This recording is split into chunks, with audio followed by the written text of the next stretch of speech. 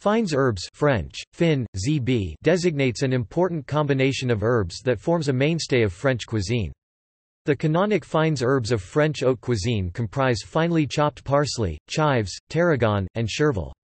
These are employed in seasoning delicate dishes, such as chicken, fish, and eggs, that need a relatively short cooking period. They may also be used in a beurre blanc sauce for seasoning such dishes. Fines herbes are also eaten raw in salads.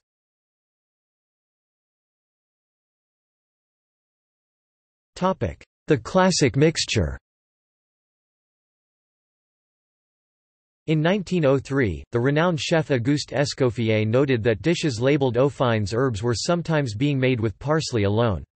In his culinary guide, Escoffier insisted that, it is a mistake to serve, under the name omelette aux fines herbes, an omelette in which chopped parsley furnishes the only aromatic note.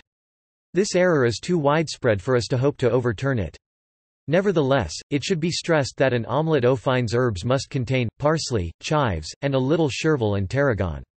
35 years later, under the entry, Fines herbes, the authoritative Larousse Gastronomique of 1938 conceded that, generally speaking, an omelette aux fines herbes was still most frequently being seasoned only with chopped parsley, but repeated Escoffier's admonition that it ought to contain a combination of fragrant herbs, such as parsley, chervil, tarragon, and also chives. For in former times this was the traditional practice l'apérique ancienne, when to the aforementioned herbs, chopped mushrooms, and even truffles, would be added. Julia Child also echoes Escoffier. A mixture of fresh parsley, chives, tarragon, and chervil is called fines herbes. While Alan Davidson, author of the Oxford Companion to Food, identifies chopped fresh parsley as the minimalist basis of the fines herbes mix, with the addition of any or all of chervil, tarragon, chives, noting that the number of different herbs to be used is far from fixed. Food scientist Harold McGee's definition, on the other hand, limits the number of fines herbs to tarragon, chervil, chive, and omits parsley altogether. McGee also recommends that the herbs be finely chopped using a sharp knife rather than a food processor, since food processors slice into herbs and introduce a lot of air and therefore aroma-altering oxygen.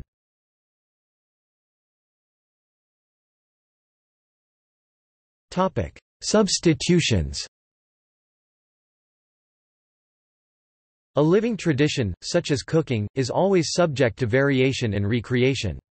For example, in his memoirs, the late Pierre Franey, former chef at Le Pavillon and longtime New York Times columnist, vividly recalled his trepidation when as an teenaged apprentice chef, he was ordered to prepare a simple omelette aux fines herbes, 3 eggs, chervil, parsley, tarragon, chives.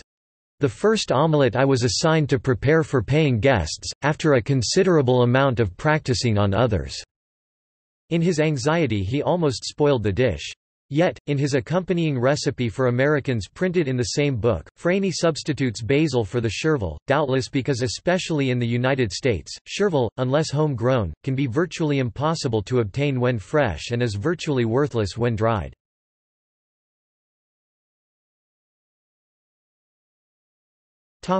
As noble herbs.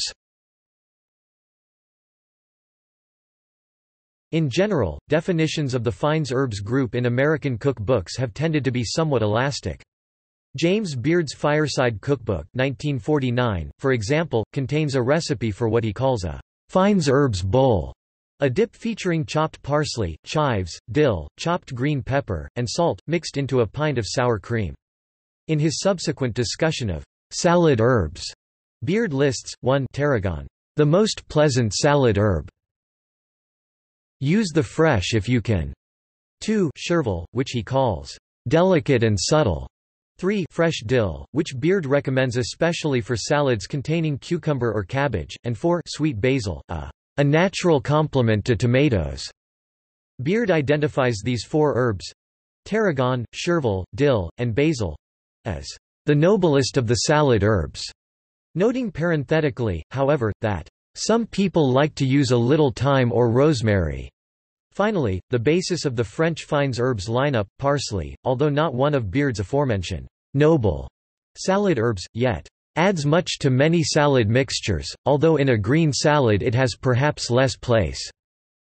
Oddly, in this discussion of salad herbs, Beard omits chives altogether, though earlier, on page 16 he had called chives, welcome in practically any dish, enhances other flavorings.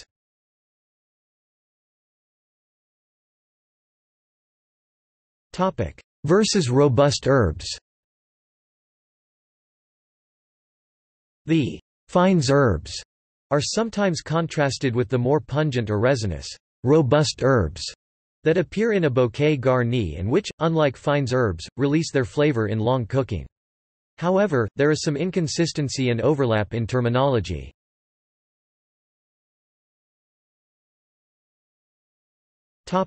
Notes